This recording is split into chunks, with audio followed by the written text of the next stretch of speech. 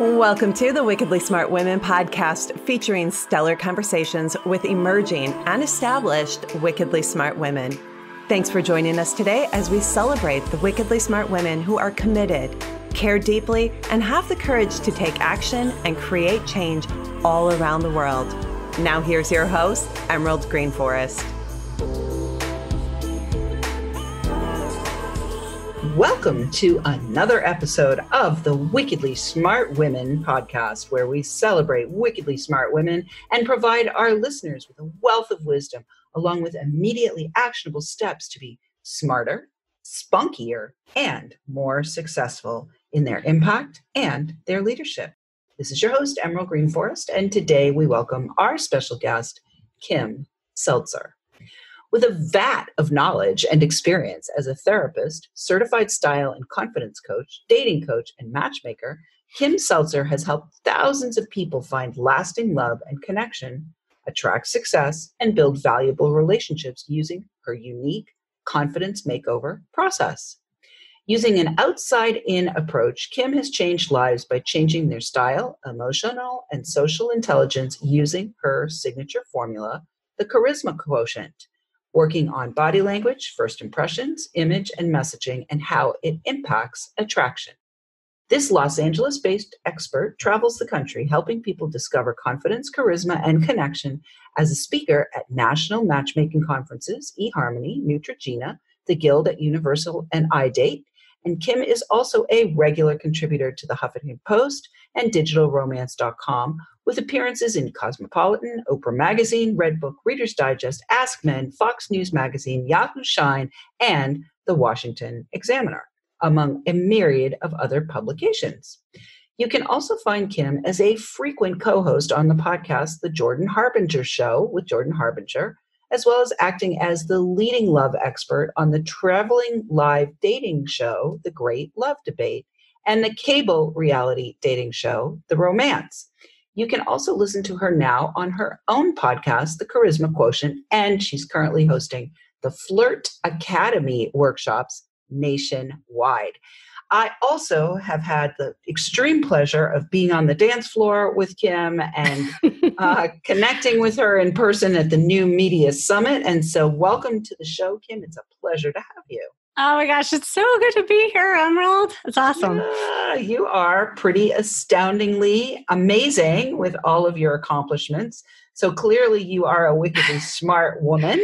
Yeah. And I would love to talk to you today about the call to lead, because you've really stepped into a very highly visible role. You know, some people are leaders in a kind of behind the scenes kind of way, and other people are leaders in an out front kind of way. So I'd love to have you tell us a little bit about what inspired you and what called you into this leadership role. Yeah, I'm so glad you asked about my story, to be honest, because I listen to my bio sometimes and I chuckle. I'm like, oh yeah, I mean, that's all great, but it's really my story that got me so passionate about doing what I do. And it also is interesting that you just said something really poignant, is that I'm in a very visible kind of leadership role. And if you knew me, oh my God, like 15, 16 years ago, I was very much so invisible. And that is my story. And so I'll try to make it short, because I have a long version and a short version, but really the condensed version, and this is really what I love teaching and talking about, has to do with, you know, having a life that I once knew back in Chicago as a therapist. I practiced for many, many years, had a traditional life. I was married. I had the kids. I still have the kids. Had the husband, don't have the husband any longer. And we led a very traditional life. I even had the picket fence and the house. And so one day we move across the country to La La Land here, and that's where the record stopped. You know, it was like everything that I knew up until that point completely stopped. And so I joked, you know, we did what all the other people here in California did, and we get a divorce. Obviously, that there were other issues going on in this fairy tale. But you know, when there is a fork in the road, you know, and you can take one path or the other, I have to say at that moment in my life, I was going down a very dark path and my clothes reflected it. I had very black wardrobe, oversized clothes, the nursing bras, the Birkenstocks. I mean, it was not hot. Let me just put it to you that way. And I was thinking to myself, oh my gosh, how am I going to get out of my own way? And here's the thing. I was a therapist. I still am a therapist. But at that point, I was like, I should know better. And I got therapy myself. I had a great support system. I knew up here in my head everything that I should be doing, yet I still couldn't get out of my own way. So what happened, and this is really what changed the nature of, my thinking, the way I teach today, is what happened in this moment where I looked in the mirror and I just hated what I saw. It was almost like all the pieces in the mirror just shattered to the ground. And I was like, what did I become? This frumpy mom looking sad in her miserable dark clothes. It just, it hit me. So what did I do? I went shopping. This is where it all started. I went shopping because, first of all, nothing fit me. And I needed just to feel better. So I go shopping, and what am I doing? I'm pulling all the same clothes again, right? I'm thinking I'm up-leveling myself, but yet I'm pulling dark, dismal clothes, 3 sizes too big. And this personal shopper, she was watching me. And she comes up to me and she said, ma'am, I was wondering if maybe perhaps you'd like to try this on. And she holds up a red dress that looked like 3 sizes too small. And I said, that's really sweet of you, but that's so not my size. And that's really not my color. She said, honey, that is your color. That is your size. Try it on. And it was like she hit me over the head with that red dress. I call it my red dress moment. It was like I collapsed in that moment. And when I came to, I was like, she's right. I need to try that dress on. So I go into the dressing room. I try it on. I twirl around like Cinderella. And I see myself. And it was like all the pieces that were shattered in the ground just came together in an instant. And I see my reflection. I was like, whoa, I am a princess. Like, it was like I saw myself for the first time very differently. And I bought that dress that day as a costume. And I call it a costume because I still didn't believe it. I had to marinate in it. And as I walked out into the world in this red dress, all these things started happening. Well, a lot of it is what you heard in my bio, but it started with looking and feeling better about myself. And I realized that there was this symbiotic relationship between the outer and the inner when it came to my confidence and how I felt. So that is where everything was born. And from there, I started having all these opportunities. I started realizing that when you viscerally feel different, when you put yourself into action, that is when things then go inward. So I used to believe as a therapist, you had to work from the inside out. I no longer believe that. And what I believe today is that you actually have to work from the outside in. And so my Charisma Quotient formula teaches that. And so that is how I got started with all this. Beautiful. Well, I love that. And I think that it's both personally. I think it's both the outside in and the inside out, but I'll align with you for today's show because it's funny. I just came back from New York with a friend and we went last year right after her divorce. And I looked at her and I was like, girlfriend, we need to do something about this wardrobe. Right? So this divine intervention, like you had this divine intervention, and there was a dress that we found in a consignment shop that literally it was made for her body. It fit her like a glove, and it was the most elegant, most beautiful dress I have ever seen. She looked like a princess, a fairy princess. It had this like beautiful zigzag down the side that was like cracked ice, and the color was like ice blue, perfect for her. And I made her buy that dress. I said, I don't care how much that dress costs. You got to buy that dress. And she's never worn it, but it's literally a work of art. And I looked it up later and it was like it was a $12,000 designer, high-end fashion designer dress that somehow magically appeared. But putting different clothes on her, and I've done the same thing myself, it really started to change things for her as well. So I don't disagree that the outside really can create massive internal shifts as well. So exactly. awesome. All right. Well, so you are definitely somebody who talks the walk and walks the talk. So what I'd love to have you talk about right now is, as you changed the external, as you stepped out in your costume, right? As you put on the red dress role, right? Can you talk about what was going on internally? What was happening for you internally as you were projecting this red dress role out into the world?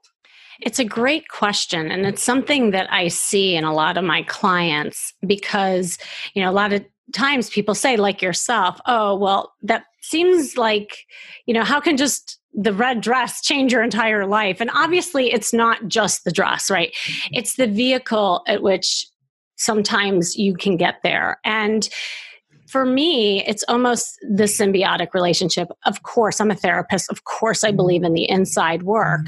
But mind you, for me, going back to my story, I had done all the inside work till the cows came home, and, sometimes it gets to the point of analysis paralysis where you have everything in your head, you know what you need to do intellectually, but it's not until things start synthesizing when you put yourself into action and you see something different. So in my mind, what was happening, I remember specific moments as I was going down this new yellow brick road, because I had definitely pivoted to the other part of the road, is that I remember getting attention.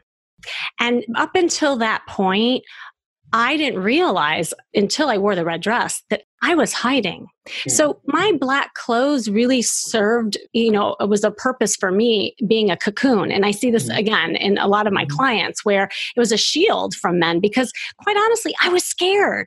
And so it was an excuse. Oh, well, I just don't look good. So why would they ever be attracted to me? But meanwhile, I was making myself invisible. Remember, I said I came from invisibility at that point. And so the red dress forced me to become visible, but more than that, having me be comfortable being seen. And when I started feeling comfortable, I noticed that I started having this kind of positive impact in the way that people saw me and treated me. And that actually made me feel better about myself. So again, it went kind of back and forth. So that was kind of the first thing that I realized is even just the positive feedback, even from the body language aspect. And so I teach a lot about body language. When you wear something different, you can't help but to walk differently. I mean, I definitely walked differently in that dress than I did in my Birkenstocks and nursing bras. And mind you, I wasn't even nursing at the time. It just shows you how stuck I was. So it really, like a costume, it got me into this different state. And there's a ton of research that shows you that you will perform differently.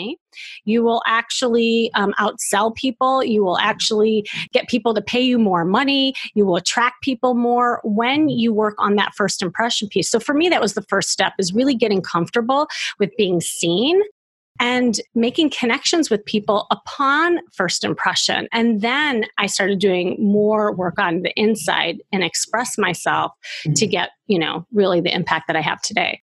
Beautiful. Well, let's talk about the impact that you have today, because you are quite visible. I mean, you're in major media, you're on major shows.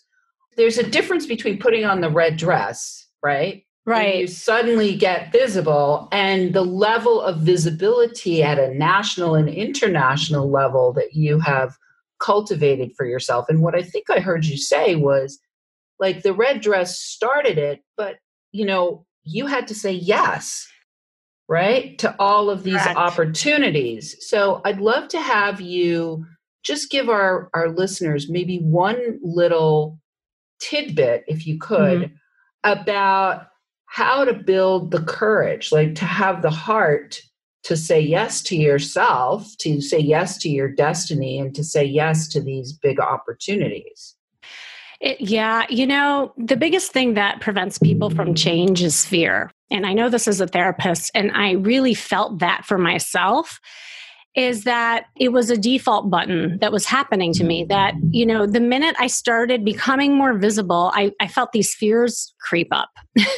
And so I was really working hard on what it was with those fears that kept me paralyzed.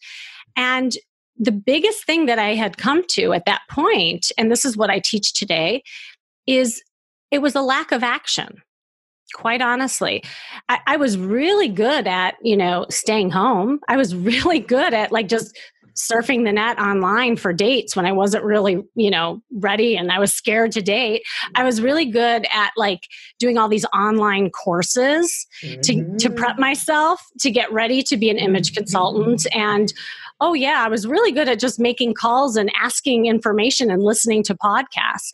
But it wasn't until I started going to networking events and meeting people and asking questions how they got there. And then maybe it brought me to, somebody else who could help me in some way. It wasn't until I actually went on a date and said yes to one of these online situations. It wasn't until I started doing all these things that added up to the bigger picture of success and visibility. And so my biggest advice to people is that it is about action. And I define, I use this whole unique confidence process with people.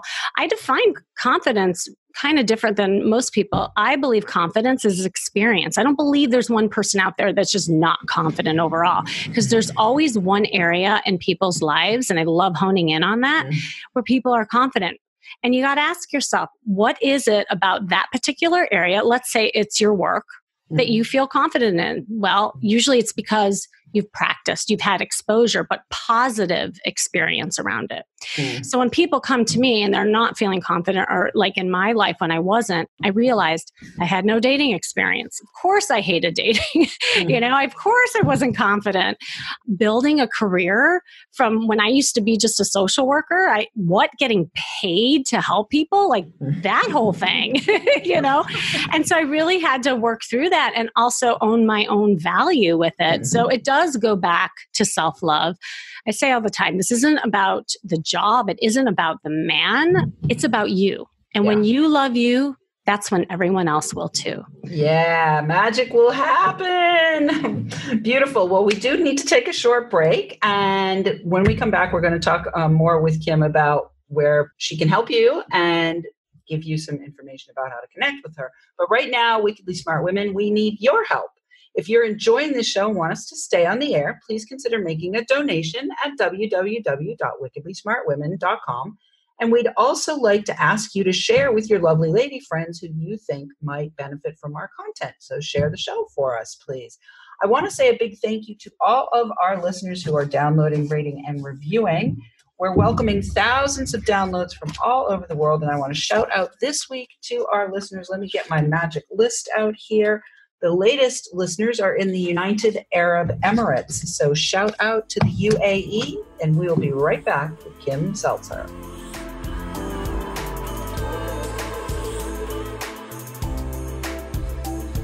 The Wickedly Smart Women podcast is brought to you by the Creative Age Consulting Group. Women, are you ready for a big revenue breakthrough so you can stop working like a man and being paid like a woman? Are you ready to take the leap and go deep to claim your value and convert your wisdom to wealth? Is now the time to fulfill your mission and change the world?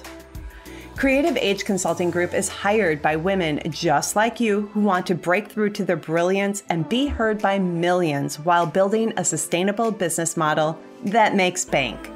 Please visit apply.wealthylifemethod.com to apply for an invitation-only consultation. If you have been inspired to receive support in welcoming wealth by making your most heartfelt contribution to the world, be sure to apply for a consultation today. Once again, that is apply.wealthylifemethod.com, or click in the link in the show notes to access the application.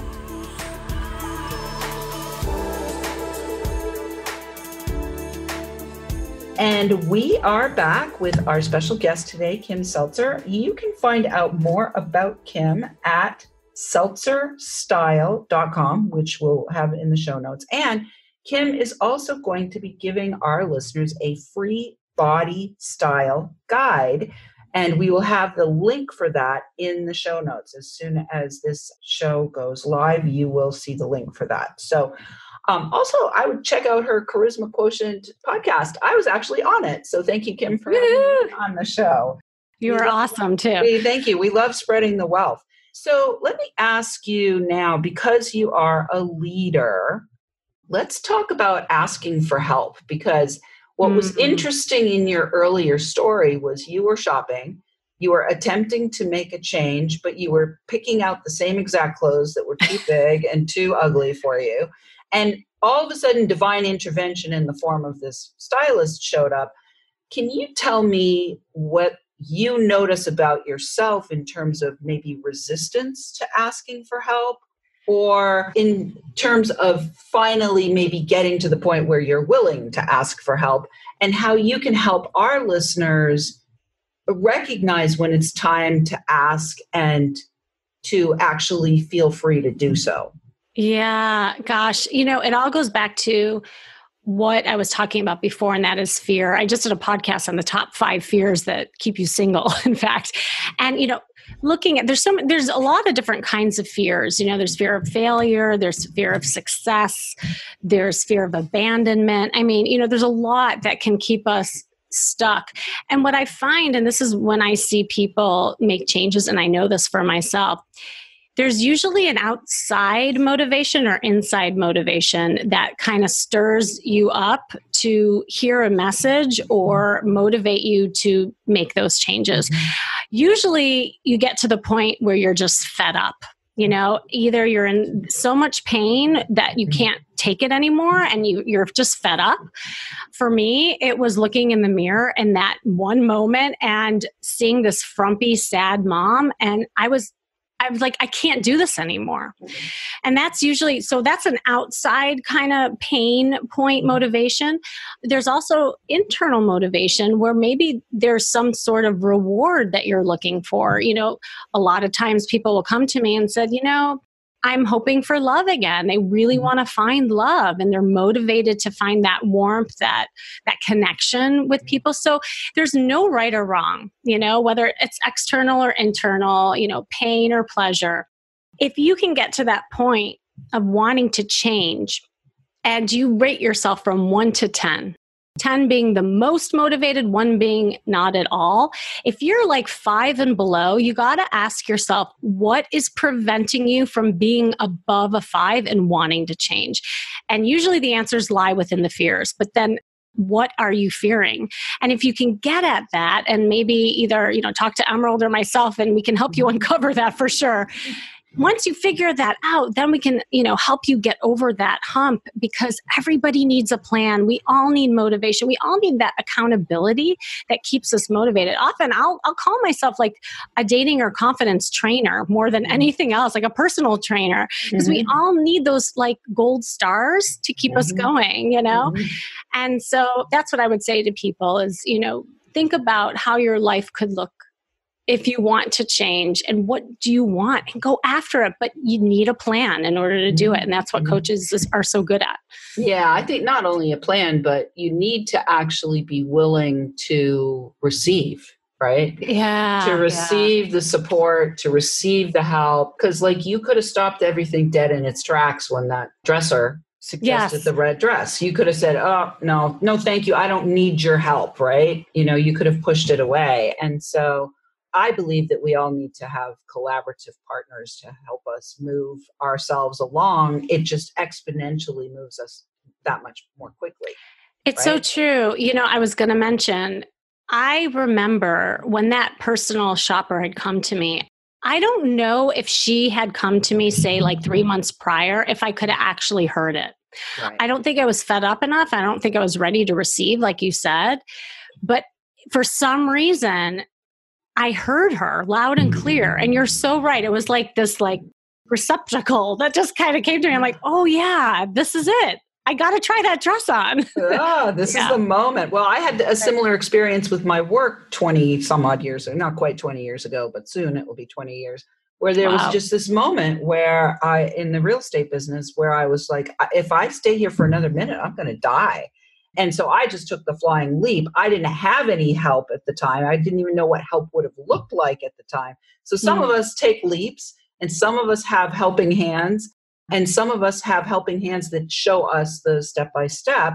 So, what I want to make sure that we get across here is that there is hope And there is a possibility for creating significant change in your life from things as simple as getting help and saying yes to things that you haven't maybe considered in the past. So we've got time for one more question. And so I think the big question I want to ask you is about valuing your vision. Because at the point of the red dress, you didn't have the vision of what you've got going on now, right, Kim? But at some point, as the red dress started to activate things in your life, you began to see yourself in a completely different way, in this leadership role, in this more visible role.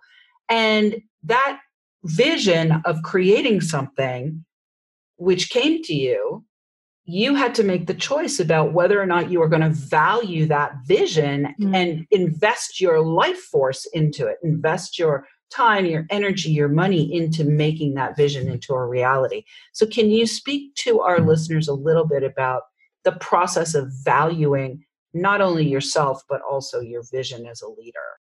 Yeah, I just, it's funny. I think about the evolution of my business and even thinking about my life before the divorce. It's almost like a different person that I think about. And actually, I love that. I embrace it. And one of the things that I learned going down that path, Big Yellow Brick Road, and collecting in my basket all these tools was that nothing has to be definitive. Nothing has to be the end all be all, and nothing has to be perfect. I think back in my younger self, I was doing things thinking that was it. It has to be perfect. But we all evolve. We're transformative beings, and we should be. And learning to embrace that, learning that nothing is black and white. There's so much beauty in gray, and to embrace that. And with that flexibility, that can cause you to have this vision for yourself, but in a very organic way where you're not trying to control it or you're not trying to make it perfect. I mean, I'll use the example of, I remember my first website that I put up.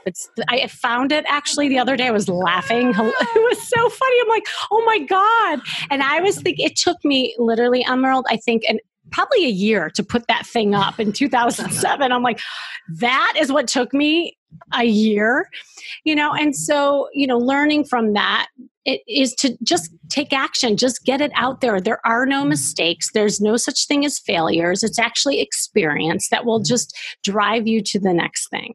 Yeah. Well, what I love about what you're saying there as well is when you start taking action, things actually will ultimately speed up because momentum will get built. I did the same thing in 2007. I built my own website and I hand coded it with HTML. Like I was like, let me learn HTML. How hard can that be? I'm so impressed. That was like craziness, complete craziness. But as we evolve and we say yes and we continue to take action, then momentum starts, and things that, like in 2007, it was harder to get a website together. And now we've taken enough action that everything in life has become easier. You know what I mean? Everything in life has become easier. My whole life is so easy, right? Exactly. Yeah. Exactly. Well, beautiful. It is time for us to say goodbye, but it has been an absolute pleasure. And we are definitely going to be excited to see people get your free body style guide, which I'm sure is going to teach people how to dress for their body shape or style. And definitely remind everyone to go see Kim at seltzerstyle.com. Listeners, we do love feedback, so please let us know what you thought of today's show by calling into our listener line, which will also be in the show notes, or send in questions or guest suggestions to listeners at wickedlysmartwomen.com. We might even give you a shout out on the show. Thanks for tuning in. Keep your ears open, and remember, you are a wonderful woman. Thanks for tuning in, downloading, and listening. Be sure to review and rate Wickedly Smart Women on Apple Podcasts and share with other women who can benefit from today's episode. Wickedly Smart Women is the premier podcast series for informing, activating, and inspiring the leader who carries profound wisdom, and knows that now is the time to welcome wealth. We welcome your feedback and guest suggestions and invite you to subscribe to our mailing list to be notified of each episode at wickedlysmartwomen.com.